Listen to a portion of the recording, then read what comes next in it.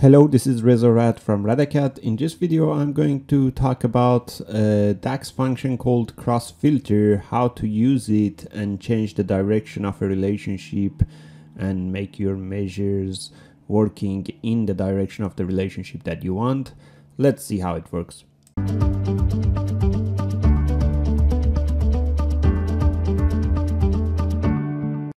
I strongly recommend you to check out the link down in the description below, because first you can download this file and practice with it. Second is that there are links that are related to what are the relationships in Power BI, what is the meaning of direction of relationship, what is the meaning of like one to many, many to one, many to many, or one to one relationship. Explanation about all of these are available down in that description. It is not enough in one video to go through what is the relationship and also talk about the cross filter. So I assume that you already know that the relationship from one table to another table with that direction means that this table filters that table, and I continue on that. Let's say I have this Power BI model. I have 3 fact tables. The reason I created it this way is that I want to show you how a situation which needs a both directional relationship might happen and what to do when it happens. Let's say I have a visualization, very simple visualization like this. This has full name and internet sales. The full name comes from customer table. The internet sales comes from the fact internet sales table. And here you can see that the direction of relationship means that this table gets filtered by that table. This is absolutely fine, and this is a correct way of slicing and dicing in Power BI, which means that our visualization works perfectly fine. Here, internet sales gets filtered, sliced and diced by full name. Now, let's say I have a different requirement, and my requirement is to add reseller sales. Now, reseller sales doesn't really make sense for customer because there is no relationship between customer and reseller sales. But let's assume that this is my requirement. Let's say I want to get the total reseller sales for all the products that this customer has purchased. That means the reseller sales might be for like any types of sales transaction, but as long as that is related to a product that this customer has purchased, then it is fine. If I try to do the visualization in the way that I did for the first one, which means I bring just reseller sales here, you can see that it is not working. It is not slicing and dicing. I see $80 million for every single one of these transactions. So this means that this cannot really filter that. I have explained in another video that in situations like this, you need to change the direction of relationship. In this case, if I bring these more into focus, this field is filtering this field. Based on the relationships that we already have, this is filtering that, which is absolutely fine.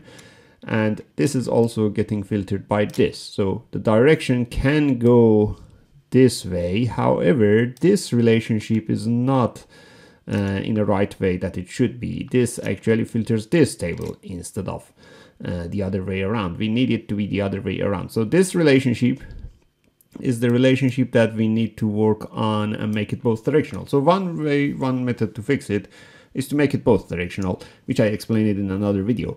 What I'm going to explain right now is to how to use a DAX function called CrossFilter to do that.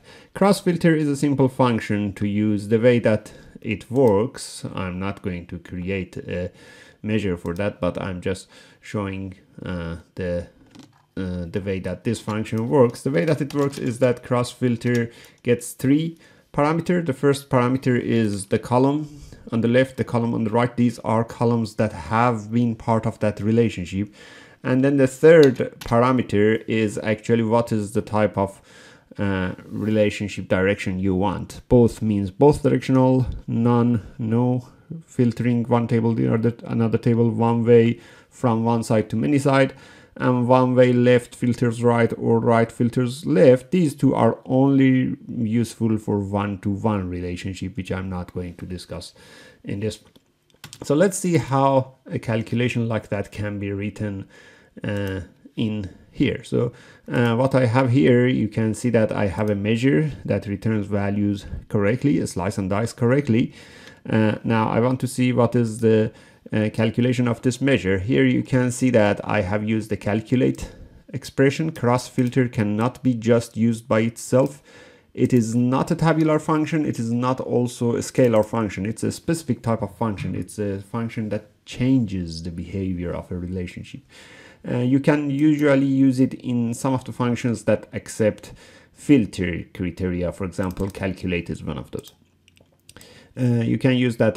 You can see that I have used CrossFilter function here, and what I've done is that I said for this CrossFilter function I need these two columns, and these are the two columns that are the two sides of that relationship. I need the direction to be both directional. Every other relationship was fine. That is why I just changed the direction of relationship of this.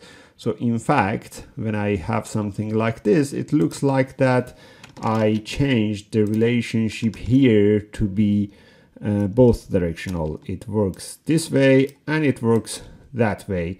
That is the meaning of that cross filter I've written in that expression, which will then support this type of analysis. As a result, my calculation works fine.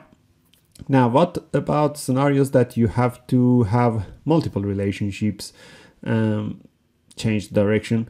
Let's have a look at another example. Let's say I want to add one more field here, and that is sales amount quota, coming from fact sales quota table. Let's look at the relationship again. Here you can see that fact sales quota is here, sales amount quota is also here, and of course, this doesn't have any meaning of the customer again, because there is no direct relationship from the customer. But I can define my requirement in this way. Let's assume that I want to see the sum of sales amount quota for all employees. So that brings the employee into play, who have sold all the products that this customer purchased. You see, I'm getting all of these tables involved in this requirement. Sum of the sales amount quota for all employees who have sold the products that this customer has purchased. So I'm actually needing all of these tables to be working in to get that calculation. Now, some of these relationships are fine. For example, this is fine, and this is fine. These are relationships that are towards the direction that I want. The direction of relationship that I want is something like this, from here all the way to here.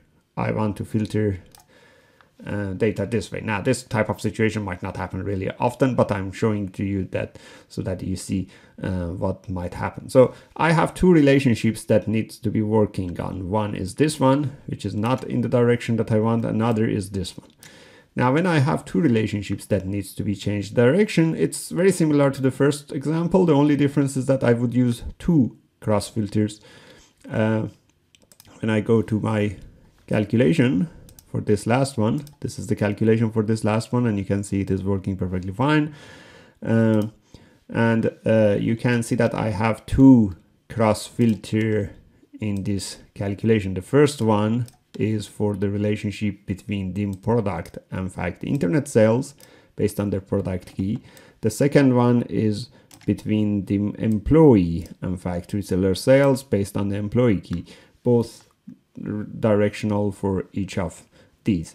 Those were the two relationships that didn't work. So you can actually use multiple cross filter functions like this. Now, before you close this and go and do this in all of your models, I need to explain a few things. First, always remember that design your model in a best way possible so that it answers your requirement without needing both directional relationship, because both directional relationship comes at a cost, a performance cost and ambiguity of the model.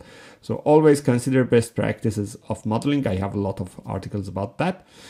Second, if you need to make a both directional relationship, I would suggest to do it this way rather than keeping the relationship, changing that actual relationship to be both directional in most of the cases. Why? Because if you make that relationship both directional, any field that you use from that table would impact the performance of your report, versus if you just create a measure with both directional relationship using cross-filter, only if you use that measure, that report might get slow.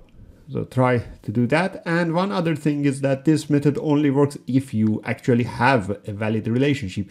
It doesn't work if there is no relationship between those two tables. You need to have that relationship. I hope you enjoyed this video. As I said, you can download the file from the description below. If you like this video, go ahead and subscribe into our YouTube channel. We have weekly videos on Power BI. Thank you.